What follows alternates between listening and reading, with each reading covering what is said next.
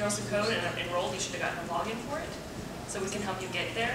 And if you don't have a login, then we can help you get to the activity anyway. On this bright and early Saturday morning, these young girls are entering the computer coding world. It's a new club at the University of Arizona that's helping girls from 8th to 12th grade tap into new skills.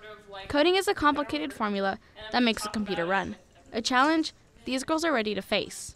Girls Who Code is a national organization that aims to address the gender gap in technology by getting girls involved in coding from a young age.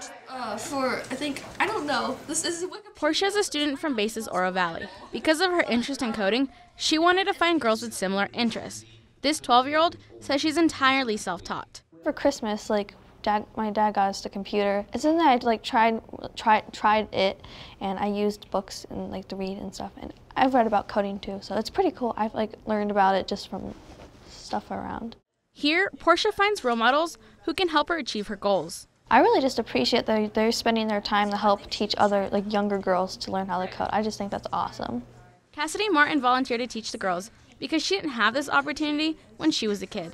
So I wish I had started earlier and had the opportunity to experiment with it and learn different things and kind of experiment and see what I want to do. I'm still figuring it out, and I'm already almost graduated. I just want for other people to try it, and then maybe they'll end up loving it and they'll start early and have more time to explore it.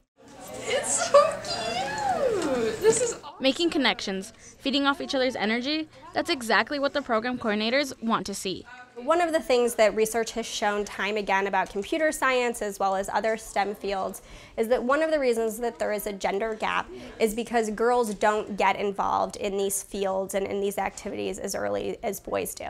So when they enter the college environment, they're already starting behind.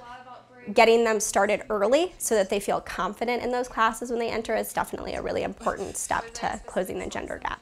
In the 1980s, women represented the majority of those pursuing a computer science degree, but it's since dropped drastically. In 2010, less than 18% of women studied computer science, and as of 2012, 27% made up the work field. So we've seen this dramatic downturn in women participating in computer science fields. So I think when we see those numbers, it challenges us to ask a lot of questions and to be curious about those disparities, and then to figure out how to create more welcoming environments for young women. Oh my God, my brother made a squirrel bison. It's a name pony. The hope is that this club gives girls the friendship, the skills, and most importantly, the confidence to succeed. It's a safe place so they can come and experiment without fear of seeming like they're stupid if they make mistakes. In this place, everyone's starting pretty fresh, and there's no judgment if you don't get the topic right away. It's very self-paced, and you learn from people who have been in the exact same place you've been. An equal number of volunteers and participants, these girls are getting one-on-one help. It's a give-and-take relationship for all. It's a learning experience for us because we get to learn how to convey topics to other people and how other people learn, but we also learn new coding languages, so I get to learn new stuff along with the girls.